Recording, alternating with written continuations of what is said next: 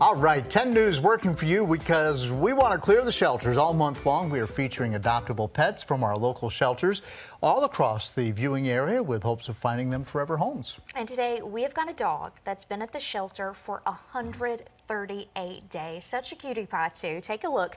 This is Rory, the boxer mix. Isn't she pretty? Yes. She is a 5-year-old female at the Giles County Animal Shelter. A bit of a sad story. Rory was picked up as a stray, but staff there believe that she was used for backyard breeding before being dumped. That is a sad story. So, but despite all that, she's housebroken. She loves to play with toys, and she has that adorable, pouty boxer look. But we are told she must be the only dog in the home, and because of a generous community donation, her adoption fee has already been paid. So, if you like this dog, no cost.